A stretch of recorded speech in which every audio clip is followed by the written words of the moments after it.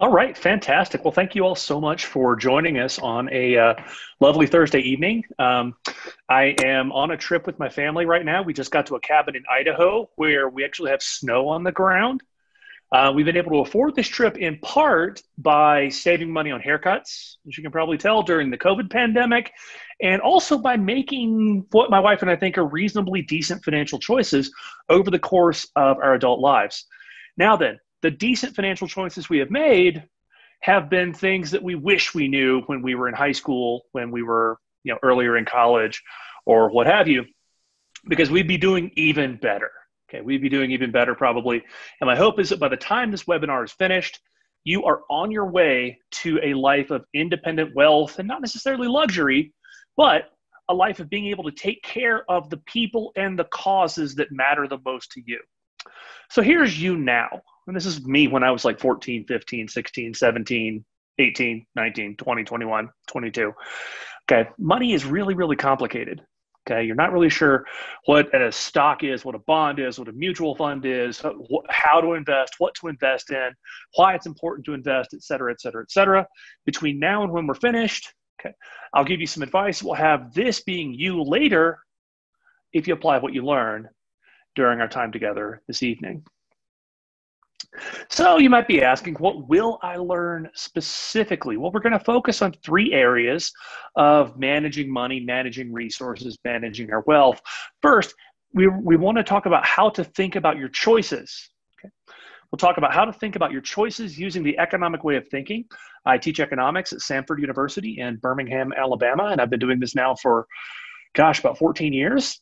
And have become, I think, a much better decision maker as a result of studying economics.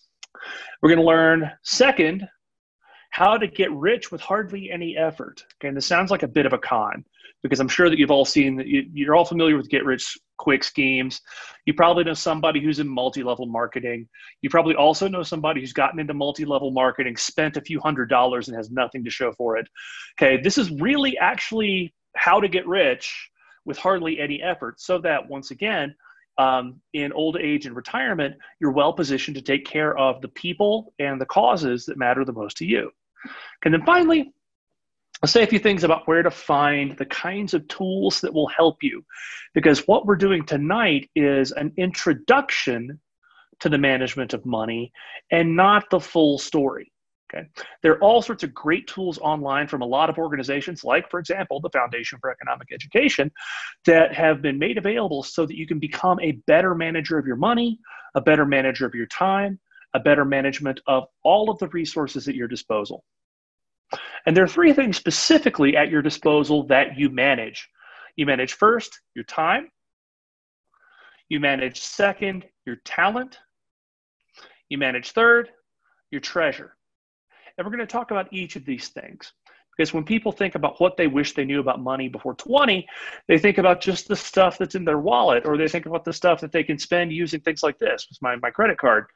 I think a more holistic approach to this considers not just the money in your bank account or in your 401k or stuffed in your mattress, but also how you use your time and how you use your talent. Importantly, how you develop your talent. So first things first, managing your time. Okay, Jesus said, count the cost. Okay, and Jesus is a pretty good advice giver. So when we think about how we manage our time, we want to think really hard about making sure we count the cost. And what exactly do we mean by counting the cost? We mean thinking about the next best alternative. So here's an example. What is the cost of a Netflix binge? We have all been in this situation. Next episode begins in 5, 4, 3, 2. What do? Do you watch the next episode, or you do something else? How should you think about it?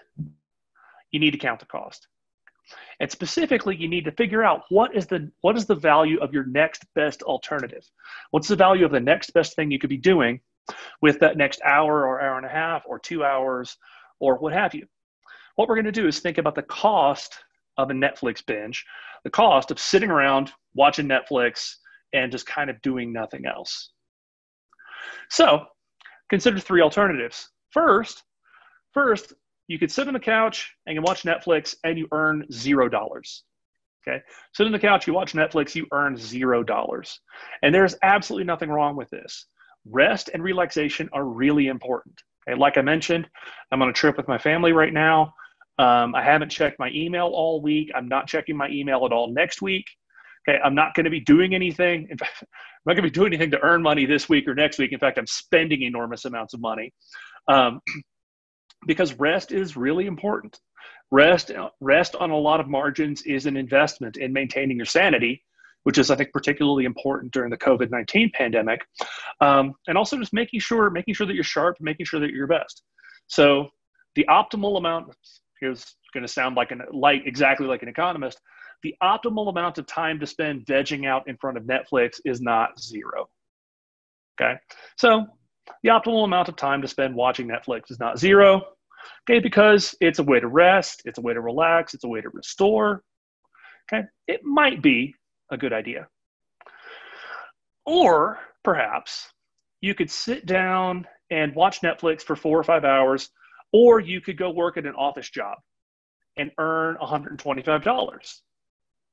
Or you could, instead of working at an office job for $125, you could earn $75 driving for a rideshare company like Uber or Lyft. So the opportunity cost of that Netflix binge is not 0.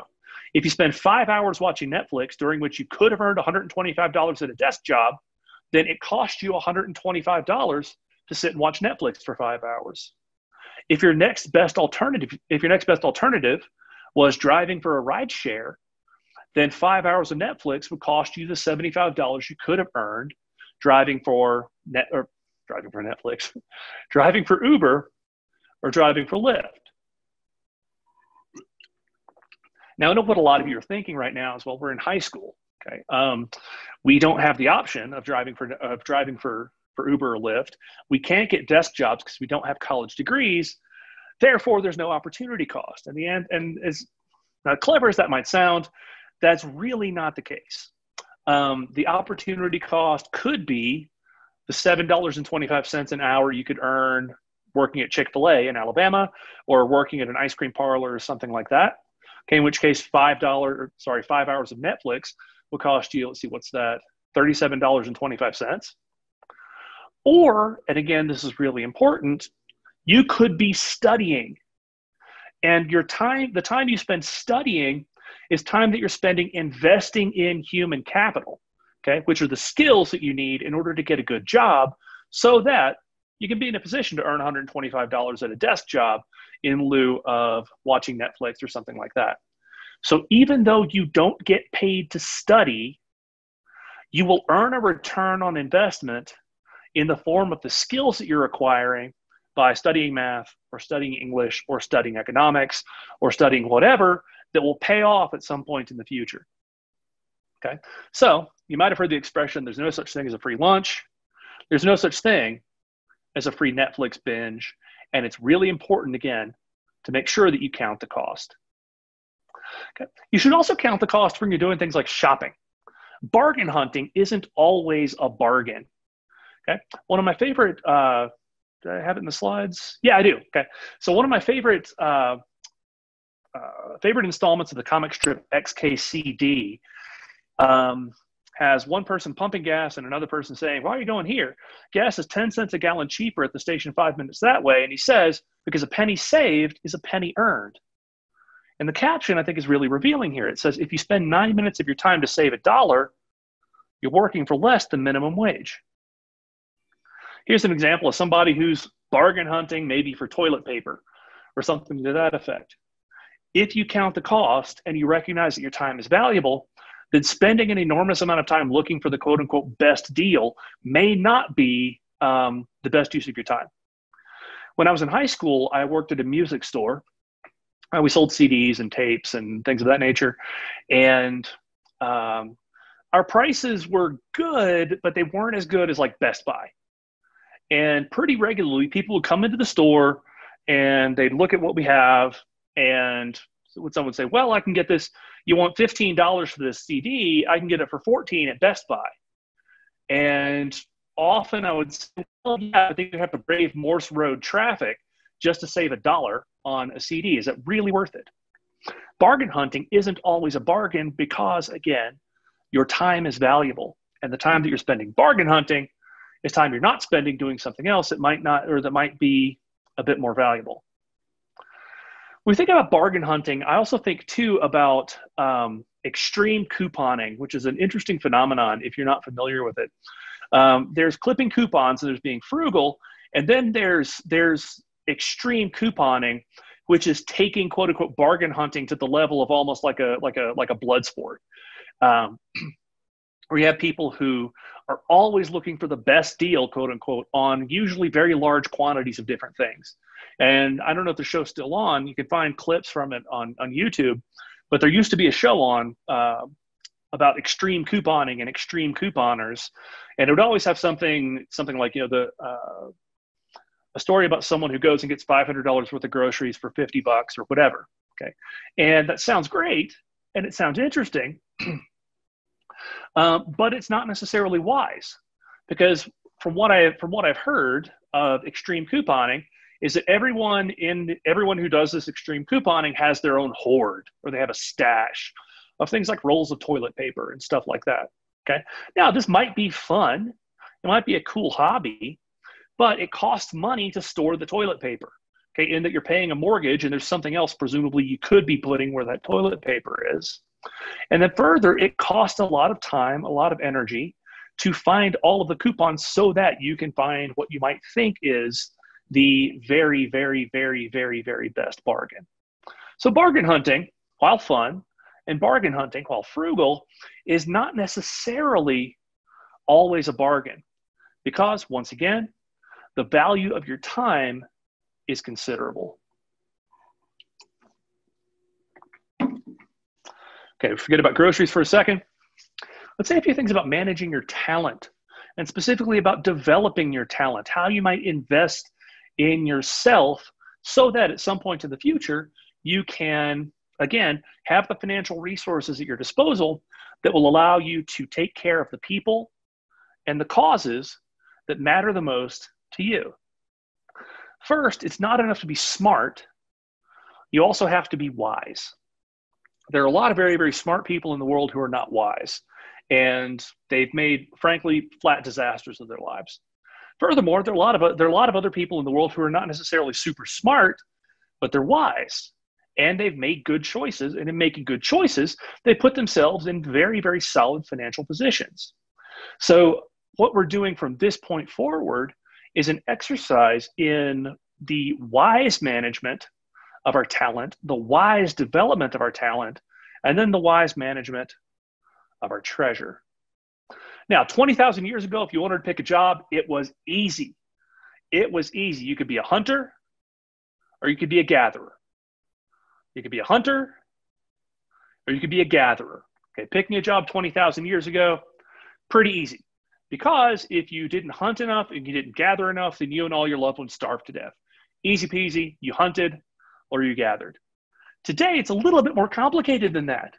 It's a little bit more complicated than that, but fortunately, there are tools out there that will help you pick a job, and specifically that will help you identify the characteristics of the kinds of careers that you might be interested in. The U.S. Bureau of Labor Statistics has publishes something called the Occupational Outlook Handbook. And in the Occupational Outlook Handbook, they include average salary, number of jobs available, and then projections for about the next 10 years or so for a variety of different careers. What I would encourage you to do if you have a smartphone is go into the App Store and download the BLS Occupational Outlook Handbook app, so that at pretty much any time, in pretty much any place, you can figure out, okay, well, how much does this job make? How much does that job make? Okay, how many jobs are available in this field or that field or the other field? Here are a couple of specifics, or a couple of specific examples. Food preparation workers. So once again, dipping ice cream or frying chicken. Not a particularly attractive career choice. This is generally an entry-level job, and they call it an entry-level job because it doesn't really require much in the way of skills, and it doesn't pay particularly well. Your median pay would be $23,730 a year. About 842,000 people work in food preparation. Yeah, $11.41 an hour. I mean, it's nothing to sneeze at necessarily, But this will give you kind of an idea of the career ahead of you should you say, I want to be a food preparation worker. Similarly, you might think about really, really fun jobs like acting. And acting is fun. Theater is fun. Music is fun. All these things are really, really fun. The downside of fun jobs is that there's usually a very high supply of people willing to do them relative to demand. And that's definitely the case with something like acting. Median pay in 2018, $17.54 an hour. The number of jobs available, 64,500, with little to no change between 2018 and 2028. So if you compare food preparation workers to actors, actors make a little bit more money, but there are over 10 times as many jobs in food preparation. Is this to say that you shouldn't aspire to become an actor? Well, not necessarily. Rather, it's to say that if you want to do something like that, you want to go into it with your eyes wide open. And specifically in this case, you want to know that there are not a whole lot of jobs and they don't pay particularly well. Now, finally, let's consider economists. Okay. What about economists? Well, there aren't a whole lot of jobs available for economists in 2018, about 21,000 of us. But between 2018 and 2028, the job prospects for economists are rising faster than average. Typical entry-level education is going to be a master's degree. If you want to go into academia and be a college professor, you'll need a PhD. But the cost of training is significant, but the benefits are substantial. In 2018, median pay for economists, $50 an hour, $104,340 a year. Okay, and this is going to be true of a lot of different occupations, things like engineering and stuff like that. One way to think about this, as you're thinking about how you allocate your time, as you're thinking about how you're investing in yourself, is that in a lot of ways, the market is begging you to become a math person. Economists use a lot of math. Engineers use a lot of math. Stockbrokers use a lot of math. Financial analysts use a lot of math. Okay, quantitatively oriented careers are generally growing a lot faster than average, and they're paying pretty well. But this, I think, is a really, really useful tool that will help you sort out different things that you're interested in and possibly pick a career track. So that's one way to think about managing your talent, is investing in yourself by acquiring the skills you need in order to do whatever it is you want to do at some point in the future. How, you might wonder, should I develop talent? Once again, count the cost. Consider what we talked about earlier. Watching Netflix, the optimal amount of doing that is not zero, okay?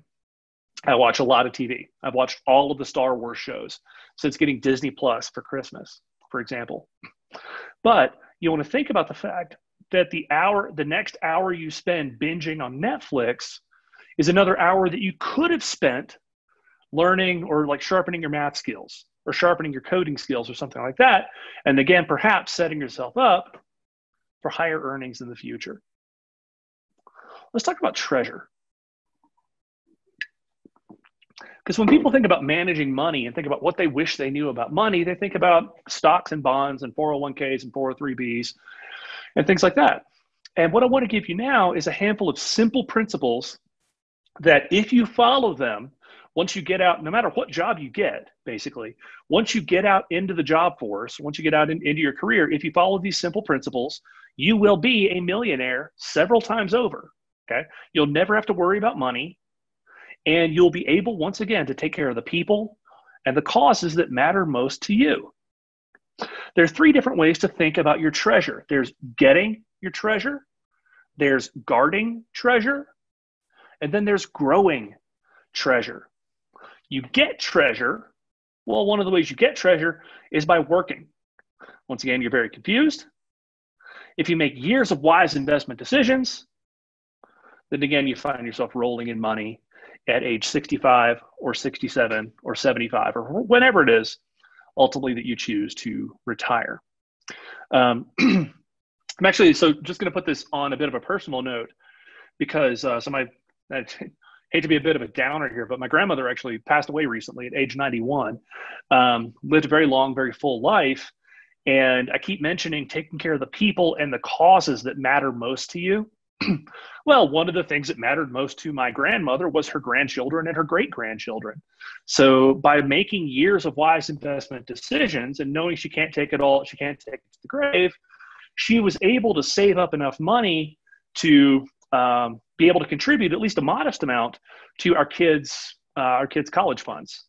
So when people think about managing money wisely, managing money, whatever, um, it's not necessarily so that you can buy the latest and greatest everything. It's again, so that you can take care of the people who matter most to you. How to work. Well, okay, how to work. Got to work hard. Got to work smart. You got to work on the right things. This is fairly straightforward. What the Occupational Outlook Handbook helps you do is figure out what other people actually are willing to pay for. That's really important. You've got to figure out, you've got to do things that people, are willing to pay you to do.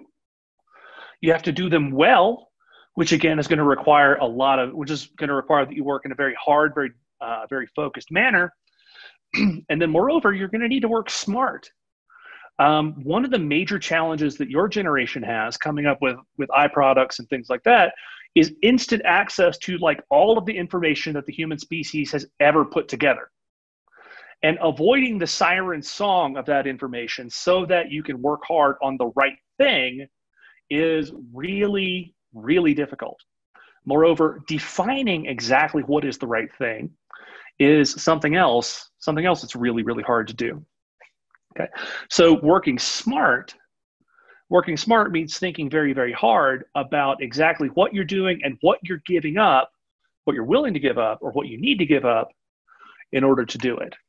Okay, I don't have a whole lot of time to talk about this specifically, but I recommend a couple of great books on this. One is David Allen's book, Getting Things Done.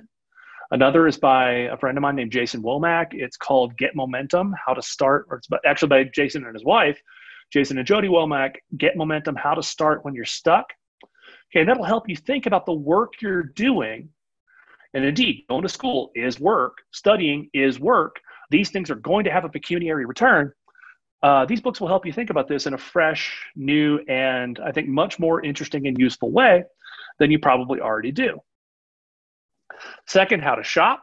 Okay. Well, we spent a little bit of time talking about bargain hunting and things of that nature. I shopped very foolishly in high school and college and graduate school, and even after that, I didn't appreciate the value of a brand name. So in shopping, the lowest pecuniary price, the lowest money price, might actually be a little bit misleading. What you want to do is you want to get the combination of price and quality that is right for you. And that might mean paying a slight premium in order to get the slightly better product. Now then, so I, as part of the coronavirus pandemic, I had to teach my classes online for the second half of the semester. That meant I was making a lot of videos and doing a lot of webinars. So I went ahead and bought a pair of Apple AirPod Pros, which were like $250. I mean, so not cheap by any stretch of the imagination. But I was willing to pay extra for the Apple product because I have an iPhone, I have a MacBook, I have a Mac at home, things like that. Knowing that they would integrate seamlessly with the products that I already had was worth a lot to me. And moreover, knowing that I had the Apple brand name standing behind them was also worth a lot to me in light of the fact that it was a very, very serious situation in which producing high quality video in a relatively short period of time was at a premium. Okay. So I'm throwing a lot of information at you here, how to shop, what we said earlier about bargain hunting. And then second, think about how what is cheapest may not always be the best deal in light of your goals and in light of your values. Guarding your treasure. Okay, well, you guard your treasure with insurance. Okay. And this is something that won't be an issue for you until you're probably into your first job or until you're off your parents' insurance. But you buy insurance in order to get payments, okay, in order to get payments in the event that something terrible happens. So One of the best fields to go into right now is actuarial science. And what actuaries do is they estimate, using information on mortality and stuff like that, the probability that someone with a particular profile of characteristics will die. So I'm 41 years old. I'm a little overweight. I need glasses. I'm not a smoker. Yet, this whole huge list of things. And insurance companies know, or that can estimate, that some fraction of the population of 41-year-old males who don't smoke and are a little overweight is going to die every year. They can get a pretty good idea of what percentage of us will kick the bucket, but they don't know which specific ones. We're able to guard our treasure by pooling risks via insurance so that we all pay in. And in the event that something really bad happens, say to me, or something really bad, say, happens to somebody else who's 41, a little bit overweight, doesn't smoke, they get a payout. Okay. Now, why would you want to do this? As I mentioned, I'm on a trip with my family right now, and that matters a lot to me. So being able to take care of, again, the people that matter the most to me is really important. That's something that you're going to need to think about. Maybe not so much now, but once you get into your 20s and beyond. You also need to guard your treasure against inflation. And inflation, it's been said, is the cruelest tax.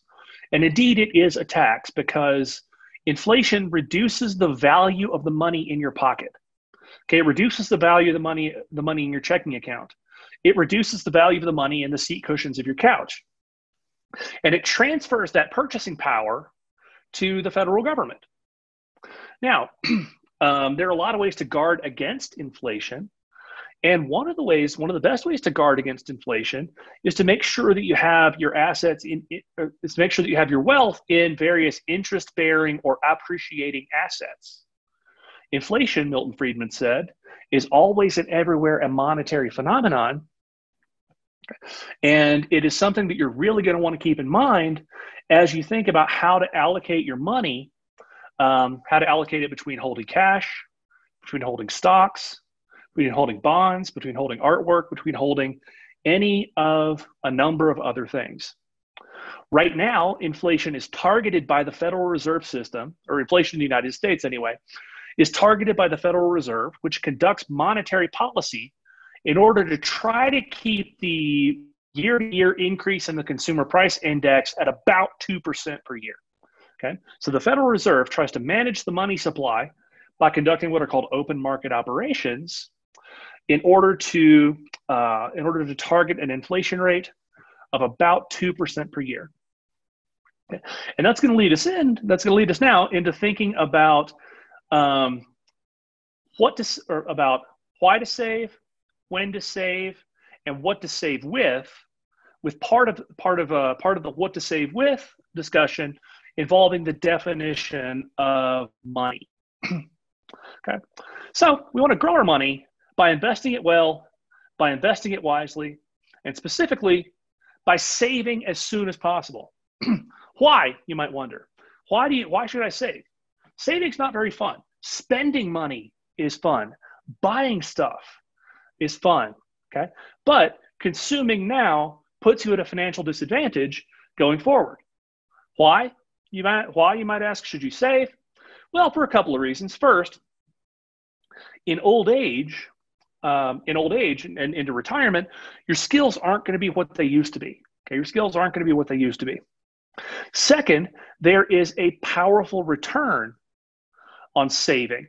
Okay, and specifically a powerful return on saving early. So one of my favorite sayings is an African proverb. It says, the best time to plant a tree is 20 years ago. The second best time is right now. So either right now or as soon as you enter the workforce is when you need to start saving. Okay. Why is that? Because over the years, compound interest goes to work for you, or compound returns go to work for you, and relatively small amounts now can turn into relatively large amounts later. And how large? Well, okay, we can use a little mental trick called the rule of 72. And the rule of 72 says that if you divide 72 by the growth rate of whatever it is that you're looking at, then that's going to give you roughly the number of years that it's going to take to double. So let's suppose that we have, let's suppose that we put money in the stock market. We put $1,000 in the stock market at, we put $1,000 in the stock market at age 22, and it grows at 9% per year. So using the rule of 72, it's going to double every 8 years. So at age 30, you have $2,000. At age 38, you have $4,000. At age 46, you have $8,000. At age 54, you have $16,000. At age 62, you have $32,000. And then at age 70, you have $64,000.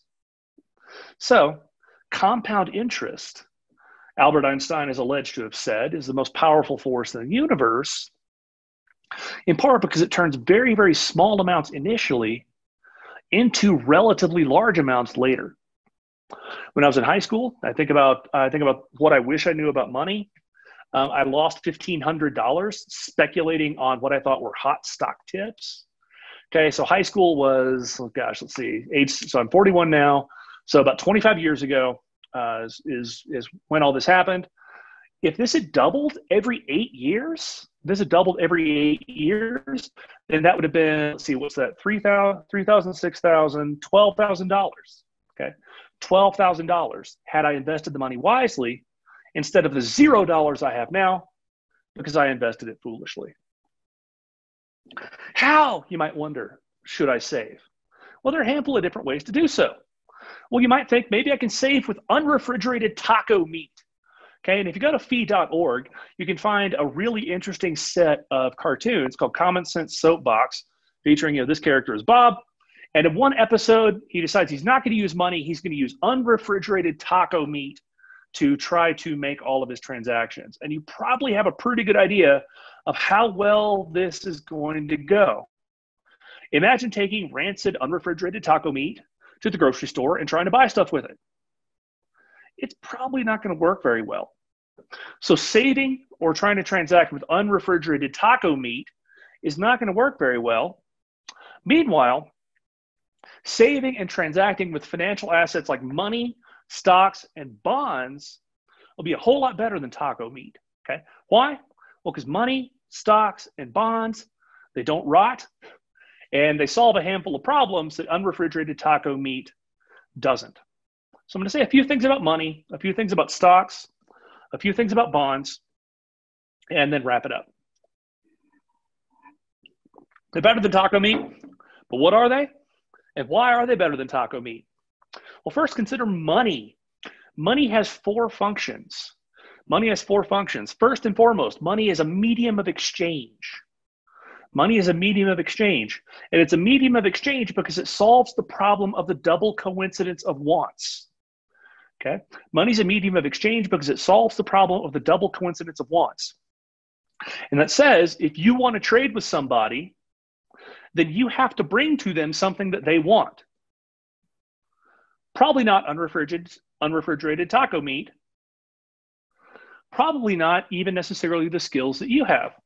So if I were to go to the grocery store, for example, and say, hey, tell you what, if you fill up my grocery cart, I'll give you a 1-hour lecture about economics, they're probably just going to tell me to leave.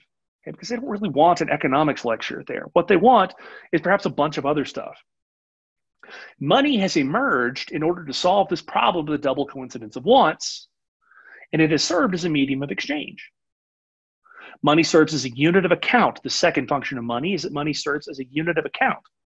Okay, since it's useful as a medium of exchange, it allows us to calculate things like profits and losses, and these profits and losses tell us whether we're using resources wisely or using resources wastefully. Money's useful as a unit of account. Money's also useful as a store of value. Money's useful as a store of value because it solves a second important problem, and that is the retention of value problem. Trying to save again with unrefrigerated taco meat? Well, unrefrigerated taco meat goes bad pretty quickly. Gold doesn't go bad. Silver doesn't go bad. Copper doesn't go bad. They're useful, therefore, as a store of value. Okay, then finally, money serves as a standard of deferred payment. Money serves as a standard of deferred payment. So I showed you a credit card a minute ago, and one of the cool things about a credit card is, in some sense, it's a promise to pay with promises to pay. So I swipe my credit card, I get my stuff, and American Express, they pay now, knowing that I will pay them back, or knowing that I'll pay them before the bill comes due. And I'm going to pay them with money. And money is interesting because money is itself an IOU, with a fourth function of money being that money serves as a standard of deferred payment.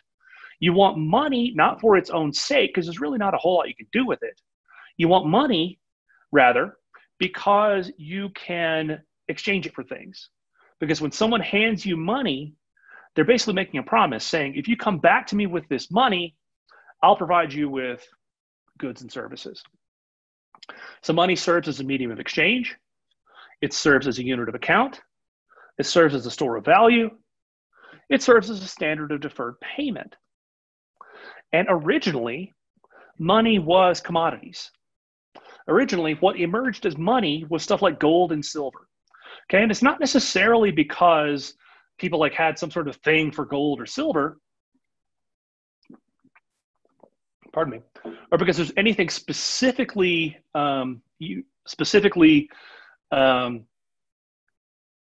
special, say, about gold and silver. Rather, they just had some characteristics that made them useful as things that could be used in exchange. So consider gold, for example. It's very easy to, or has a very high value to bulk ratio. So gold is something people really, really, really, really want, and they want it badly enough that relatively small amounts of gold are pretty valuable, which makes transporting it a relatively easy proposition. Gold is extremely durable. Okay, gold is extremely durable. Gold is extremely malleable, which means it's incredibly easy to work with. As I understand it, you can hammer out a single ounce of gold. You can hammer into enough gold leaf to cover a football field. Okay, so it's very easy to work with, and it's also very easy to check the purity of gold. So it's very easy to assay gold, ASSAY. Okay, you can check it it's easy to check for purity. Okay, people like it a lot, so there's a ready market for it. It's homogeneous. 1 ounce of gold is every bit as good as another. And that's why commodity monies tended to emerge, or have tended to emerge, historically. In the 1930s, under President Franklin Delano Roosevelt, things changed a little bit, and private ownership of gold became illegal. So the currency was still backed by gold. But you could not redeem it for gold necessarily, unless you were a major player, a major bank, or something like that. Then in the early 1970s, President Nixon closed the gold window completely and totally took the U.S. off of anything resembling a gold standard. Okay, now the gold standard is a monetary arrangement in which the money is backed by gold, where if you have a dollar, then that literally means, or it should be as good as gold. It means you should be able to redeem that for a certain quantity of gold. Okay, it used to be about a 1/20th of an ounce many moons ago. Now we have what's called fiat money, and fiat money is money because the government says it's money. Okay, it's money because the government says it's money. It's not money because it's useful for anything. It's money because the government says it's money, and the money will, and the government will accept it. Will accept it for payment of taxes. So fiat money is backed by nothing. It's backed by nothing. It has no, I hate to use the word intrinsic, but it has no actual intrinsic value. Rather, it's just bits on a computer ultimately created by the Federal Reserve. So a minute ago, I mentioned that the Federal Reserve tries to target inflation by managing the money supply. And one way they manage the money supply is by conducting what are called open market operations. And an open market operation is a sale or purchase of treasury securities from the banking system. If the Fed wants to buy treasury securities, Okay, and in so doing, they would reduce the interest rate by doing this. This would be an example of an expansionary action. If the Fed wanted to engage in an expansionary open market operation, they would literally just create new money out of thin air and then use it to buy bonds from the banking system. So where does the new money come from? Literally, someone sits, enters it, a few keystrokes on the keyboard, presto, we have new money that the Federal Reserve has created, that the Treasury might have printed if it ends up being actual currency, and it becomes money because the government will accept it for taxes. Now, what's a stock? Okay, say a couple things about some more traditional financial assets, stocks and bonds. A stock is a share of ownership in a corporation. A stock is a share of ownership in a corporation that you can't spend necessarily, but that is nonetheless valuable. Why? Because if you own a share of stock in a corporation, then you are part owner of that corporation, and you're therefore entitled to a share of that corporation's future profits. So if you own a share of stock in Amazon, for example, you're part owner of Amazon, and you have a claim, you have a right to Amazon's future profits. Okay, so see a couple people are raising hands here. I know that this is being moderated. Let's see here. Let me go ahead and get through this, and then I'll answer questions at the end. So stocks are share of ownership in a corporation that entitles you to that corporation's future profits. It's relatively risky, but it carries a relatively high return. Conversely, a bond is a loan to either a firm or a government. A bond is a loan. So if you buy a bond issued by Amazon, then you don't own Amazon. Rather, Amazon just owes you money. Okay. These have relatively lower returns, but they're a whole lot safer. In the case of the U.S. government, the government can't go bankrupt.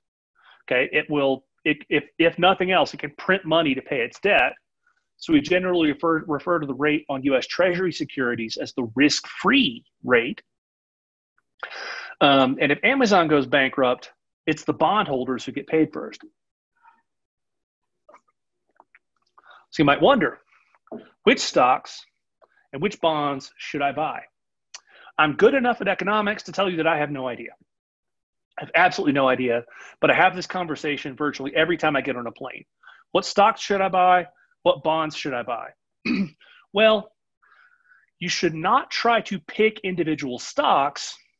Rather, you should pursue a strategy of diversification. You should pursue a strategy of diversification, meaning that you should hold a lot of different stocks and a lot of different bonds. Okay, because over time, historically speaking, the winners have tended to outpace the losers. Okay, and you don't know necessarily which stocks are going to be the good buys, which stocks are necessarily going to be the bad buys going in. So it's best to have a diverse portfolio of assets. Okay, once again, which stocks and bonds should I buy? Like I said, I don't know. My advice is to invest in mutual funds that target a stock market index like the S&P 500. So here's the specific piece of advice that, if you follow it, will make you a millionaire upon retirement. In your first job, sign up for the company retirement plan. You can sign up for a 401k if you're in the for-profit sector, or a 403b in the nonprofit sector. If your employer doesn't offer this, then you can go to a company like Vanguard or Fidelity and open an individual retirement account. The versions of these you'll want to invest in will be the Roth version, a Roth 401k or a Roth 403b or a Roth IRA, because you pay taxes on it now and then are never taxed on it again, which is a great deal when you're young because your tax rate is extremely low.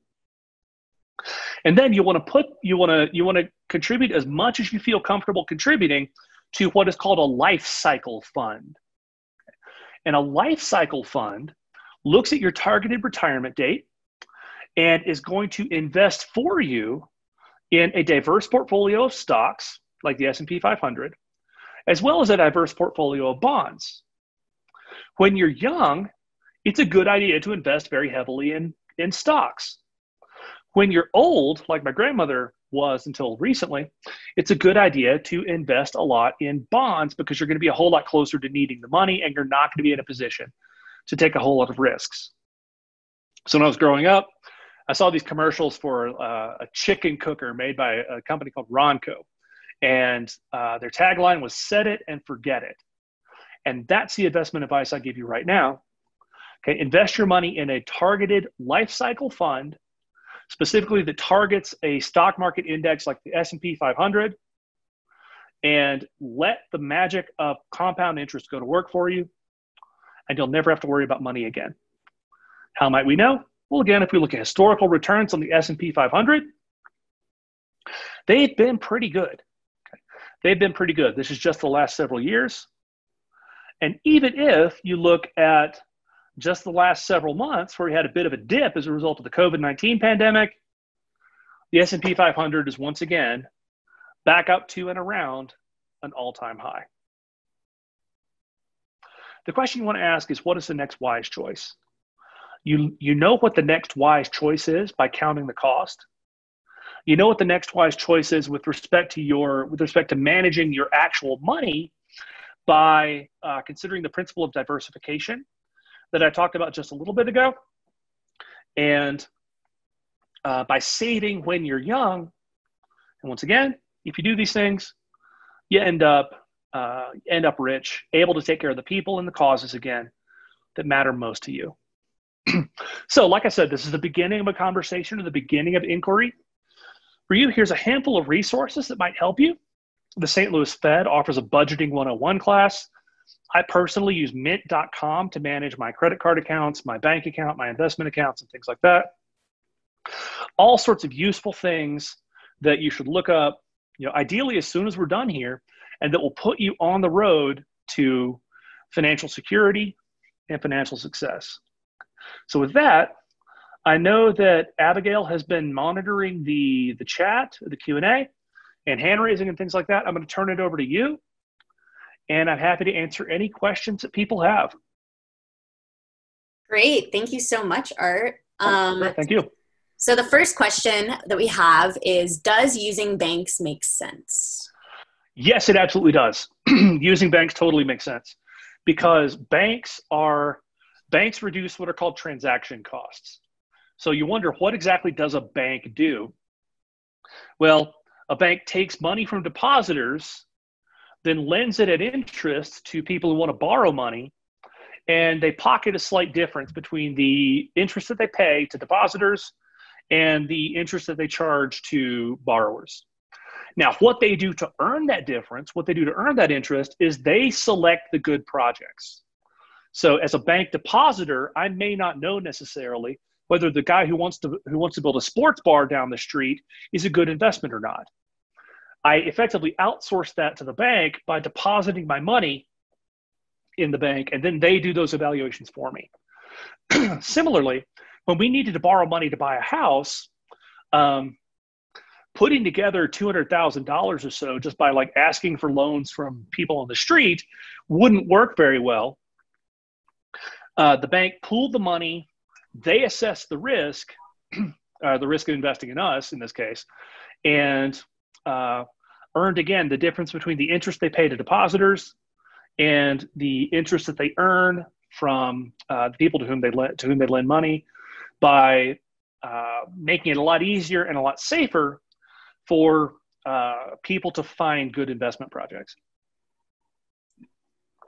So yeah, by all means, absolutely use banks.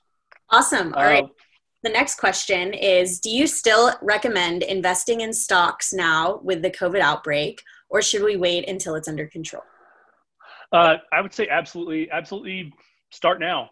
So there's something called the efficient markets hypothesis that says that at any point in time, the price of an asset reflects all publicly available information about that asset.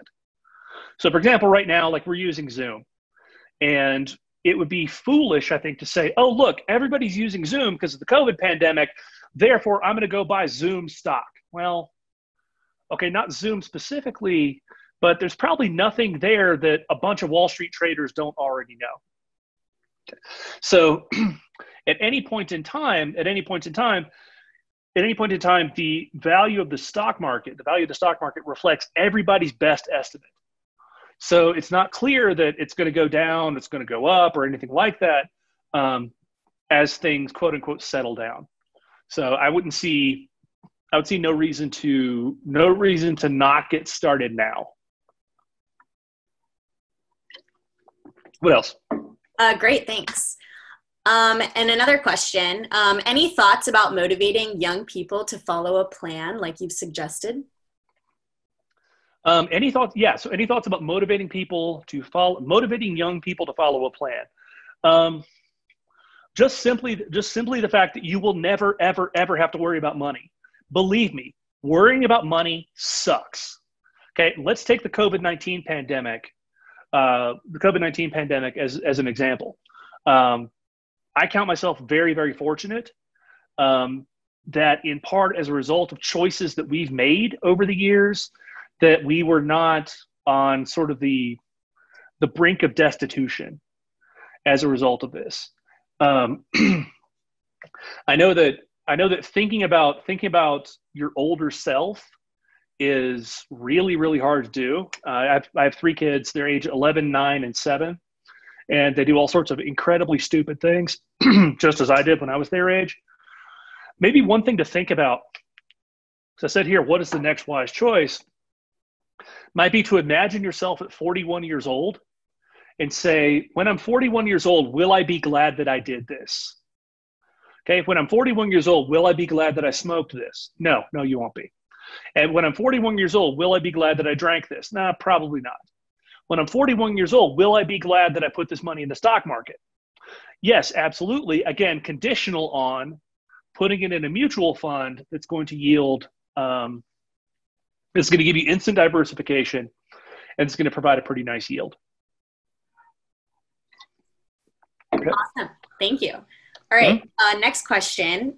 Should I invest in virtual currency? And what about precious metals? Yeah. So virtual currencies and precious metals. I don't know enough about virtual currencies to have a strong opinion about them. And therefore I don't invest in them. That's probably a pretty good rule of thumb. Don't pick specific investments if you don't fundamentally understand what they are. So I can't really say much about Bitcoin, Litecoin, and Ripple and things like that. Precious metals. I used to own some precious metals in part just because I thought it was cool. As investments, I wouldn't do it now. I sold all of my gold coins a few years ago. And if you want gold in your portfolio, again, you can get that with an index fund. You can get that with gold-based mutual funds or silver-based mutual funds or what have you. And the benefit is that someone can't break into your house and steal your mutual funds. The only reason I would think of, and this is probably a much better reason now in light of the COVID pandemic, the only reason I would think of to own a lot of like physical gold and silver probably would be if you think that civilization is about to collapse or something like that. Okay. So building long story short, yeah, go ahead. So building off of that, which platform do you recommend for investment? There are a lot of them that are great. I use mint.com to manage all of my accounts. So like I can get a snapshot of my net worth at any point in time, which is cool because like it tracks my mortgage, it tracks my bank account, it tracks all of my retirement funds and yada, yada, yada. I do business with TIAA-CREF because that's who one of my former employers did business with. I do business with Vanguard, and I do business with Fidelity. Fidelity because my current employer uses Fidelity. Vanguard because someone recommended Vanguard several years ago. And in fact, actually the guy who founded Vanguard is sort of the father of this diversified index fund portfolio-based investing strategy. But I mean, they're all pretty good. I would say don't pay high fees. Why? Because even the experts are usually wrong about the stock market. And I mean this. So if you take expert stock pickers and put them up against a random number generator, it's not clear that the quote unquote expert stock pickers are doing any better than just randomness. So my kids' 529s are with Vanguard. I have a Roth IRA with Vanguard. My wife has a Roth IRA with Vanguard. My employer-sponsored retirement fund is with Fidelity. I've been pretty happy with both of them, but I know that T. Rowe Price is good. Charles Schwab is good. Prudential is good. There are a lot of firms out there. I mean, you really can't go wrong. They have a lot riding on their reputation, and they will generally treat you pretty well. All right, and last question. Okay. For the teen who will start college in the fall, where is the best place to start investing? Teen who will start college in the fall, best place to start investing? That's a really good question. Either one with a Roth IRA, if you have enough money to fund it. I think you need like $3,000 to do that. Or I would say two, think long and hard about the kinds of decisions you're going to be making in college and how those decisions might affect your future earnings. So I mentioned things that I wish I knew. I'll go all the way back.